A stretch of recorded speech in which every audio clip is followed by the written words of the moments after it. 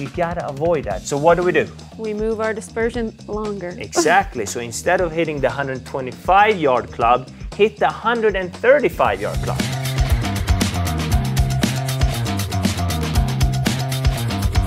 All right, guys, we got a shot here on the simulator, which is a shot that a lot of amateurs struggle with and that a lot of amateurs might think they should do better at. We got a tour player here, Hannah, on the Epson Tour. We're gonna see how she handles a 125-yard shot over water, all right? Okay. First of all, what are you hitting?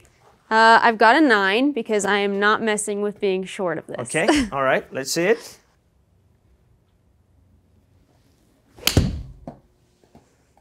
Nice swing. That's a fantastic golf shot. Okay. Let's see, you hit that shot to 3 feet. That's pretty impressive because the average on the PGA Tour from 125 yards in the fairway, the best players in the world, is 20 feet. Wow. You know? We'll take that. We'll take that, right? That's unbelievable. But a lot of amateurs that hit this shot, they hit it to 20 feet. They're like, nah. Yeah. It was an okay shot. It wasn't that great. That's what the best players in the world average. But the amateurs actually average 45 feet from 125 yards.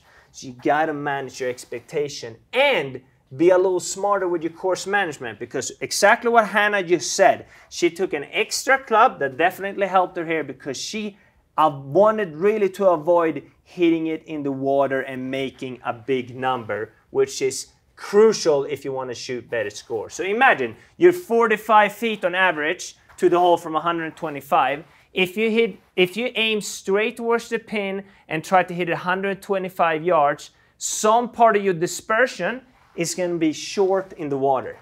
So you got to avoid that. So what do? We move our dispersion longer. Exactly. So instead of hitting the 125-yard club, hit the 135-yard club. All right?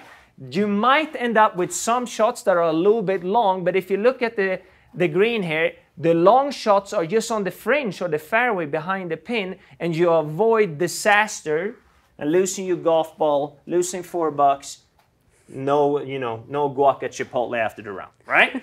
Okay, so hit a little bit more club, avoid the big number, and realize that you might not be as good as you think you are.